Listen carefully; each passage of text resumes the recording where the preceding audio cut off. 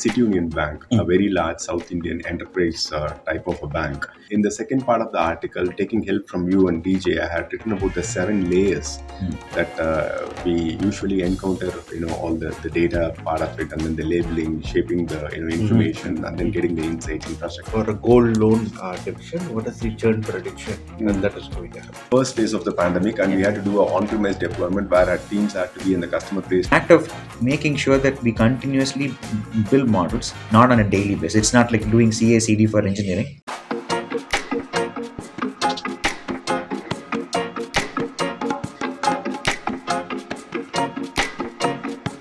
And DJ, thanks for that explanation with respect to the terminology part. I think it clarified a lot of things.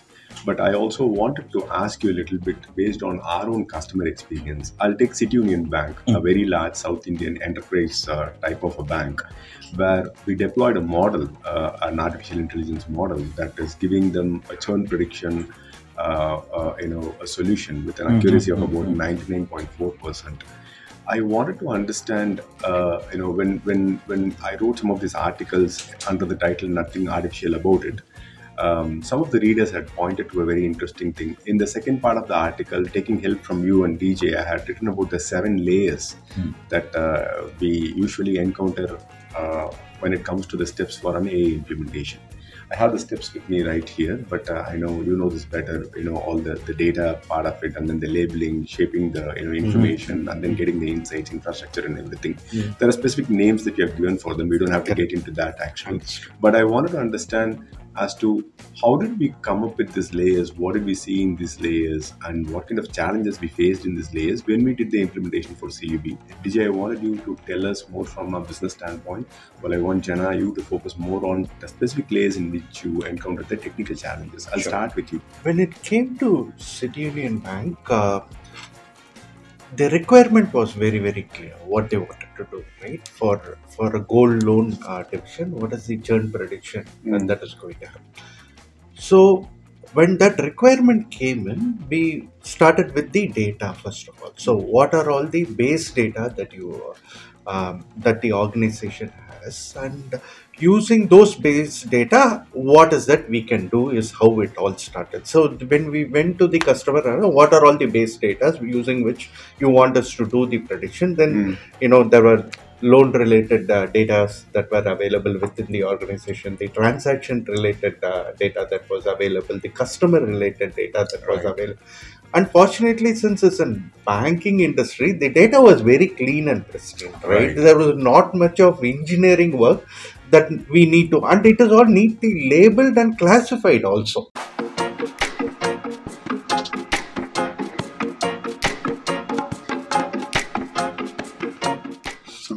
Sorry to interrupt you there, which means that the first 3 layers that we spoke about was available in some form, actually. Since it's a banking industry, right? So that's why you had also beautifully written in the article, while these are all the bases, not necessary everything has to go from 1 to 7. Correct? It keeps changing from customer to customer, or it keeps changing from requirement to requirement. Within a customer itself, the requirement could change.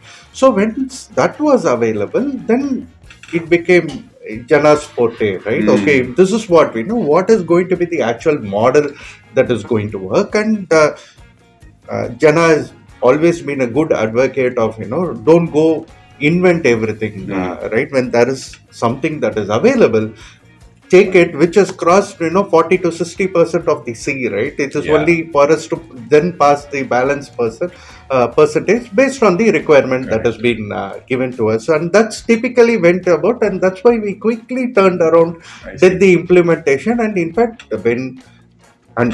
I'm sure we were all part of it, and during the pandemic is when this entire project itself came into play, right? That's when we got the contract. In spite of that, even before the pandemic ended in, I think it was during the second, third lockdown or whatever it is, we had results in place which were ready to be validated against their own data, right? So those are the advantages we had. One, the clean data was always available, and the information regarding what data to be looked at was very crystal clear.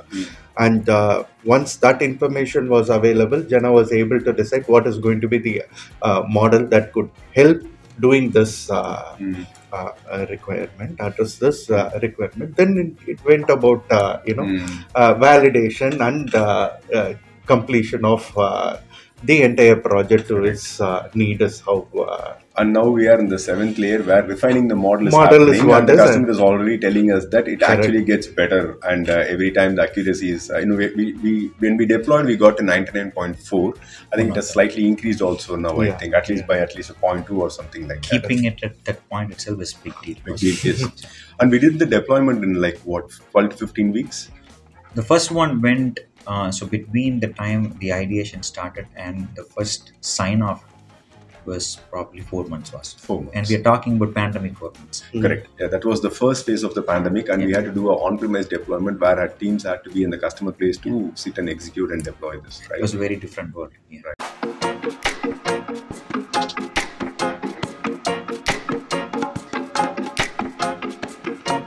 Yeah, I mean, yeah, that I didn't want to get back to those memories, but having said that, Jana, I wanted you to tell us. I know that DJ made it a little easier by saying, hey, the first 3 layers were available because it was a bank.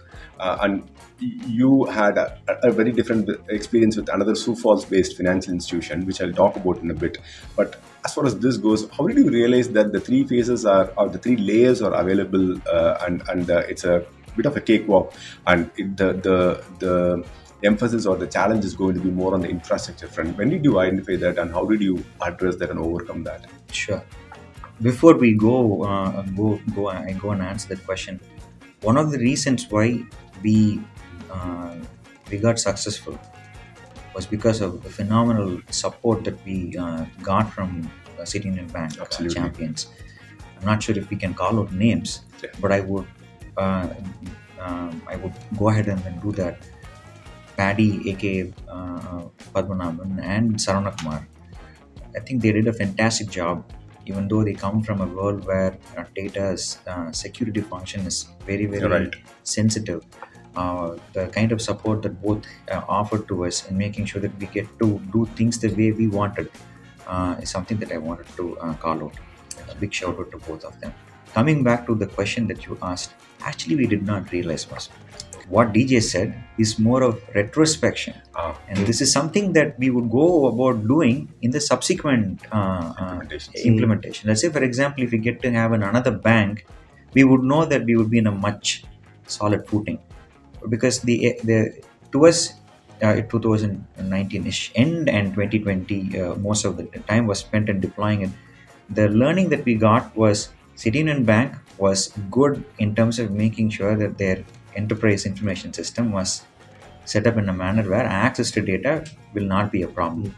But it took iterations to figure out that a bank always will help you to solve their forecasting and prediction problems better than most of the other enterprises, because by design the problem itself is amenable for forecasting and prediction, and banks always do a decent job of data could also collection.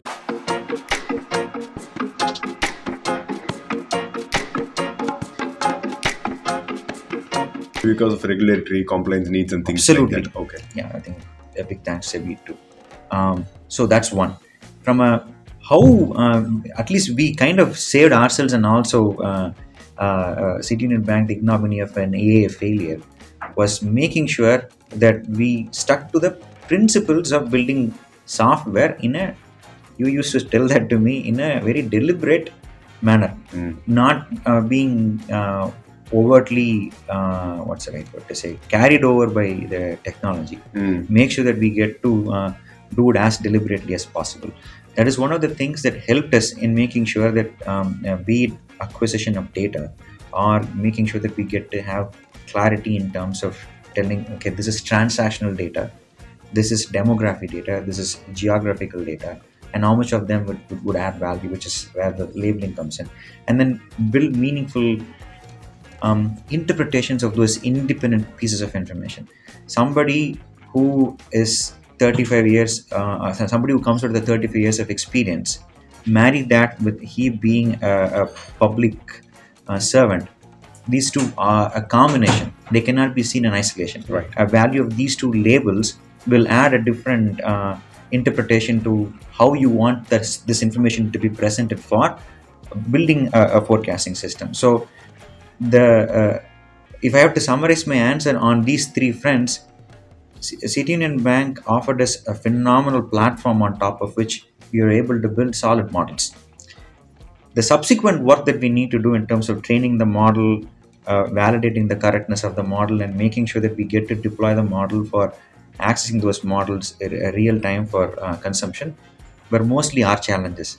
The happy news was the technology to support such large data was already there. We were able to put that to use. We come from a background where we have good amount of experience in dealing with large data systems. That also helped us. But the act of making sure that we continuously build models, not on a daily basis. It's not like doing CA/CD for engineering. It is a little different in the model world.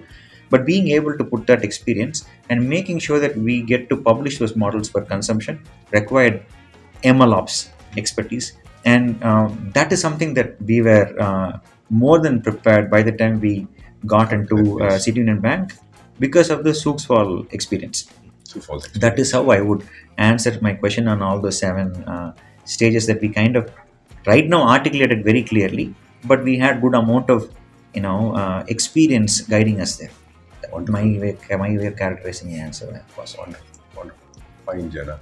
In fact, it goes back to, as I think about it, like I wrote in the article, the Chakravyuha part of it, the first layer probably was Sioux Falls for us.